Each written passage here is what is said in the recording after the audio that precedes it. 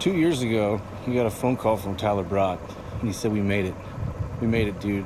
You know that mission that Jules and I went on in Colombia, I told you about? We finally made it back. Coming from the Wizard's Eye, I took a bus into Medellin to meet up with my good buddy Jules, one of the best kayakers in the world, and certainly the person who's explored Colombia the absolute most from the seat of a kayak. He had this crazy idea to paddle one of the largest rivers in Colombia. Our goal was to head over the hill to Santa Rosa, which is a series of 3 or 4 incredibly long bus rides, a 24-hour journey, just to get to the put-in of the Caqueta to reach Araraquara in the center of the Colombian Amazon.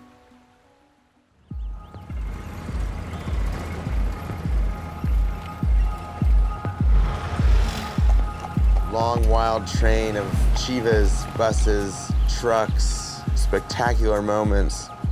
With all the logistics, Jules just being able to communicate a little bit better than I did. I always felt like I was one step behind Jules, trying to figure out the aspects of this trip. Is that the party bus? Yeah. There's a bus that leaves at 9 that can bring us closer, so it's 1 hour. We should wait and get that bus that brings us closer.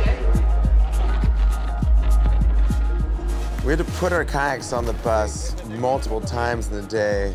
Fast-flung Spanish as you figure your way out from one bus to the next, which is always this balancing act, trying to get him to stay on top.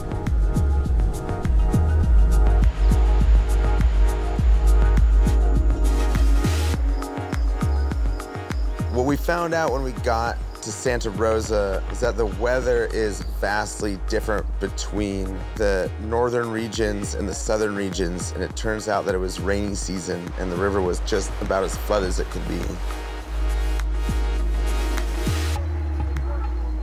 Santa Rosa is literally a town at the end of the road, an old town that was controlled by the FARC for a really long time, and the town very much just sort of put together. Tin roofs just seem to stretch on. Any practical thing that could possibly keep you dry. The locals are so curious as to what's going on. Clearly, we stick out like a sore thumb. They're very concerned for us. The river is this place that everybody's scared of, especially when it's like this flooded. And I think one of the questions that we were answering is just, are you gonna be okay? Don't go down there, it's dangerous. So we were constantly having to try to explain ourselves.